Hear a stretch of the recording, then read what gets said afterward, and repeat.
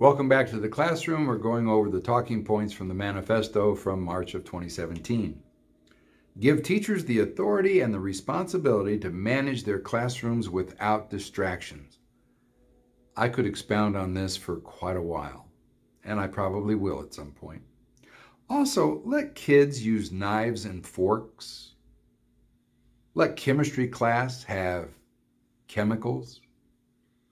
Let students have scalpels in biology class.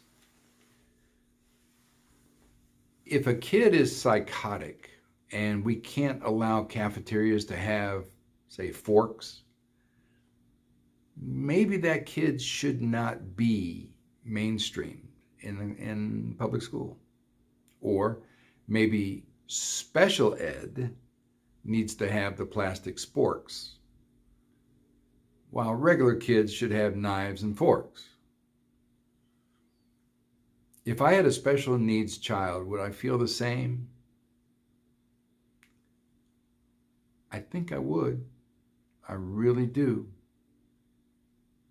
It can be thorny. And we have advocates for those who have psychoses. And they should be mainstreamed according to their parents.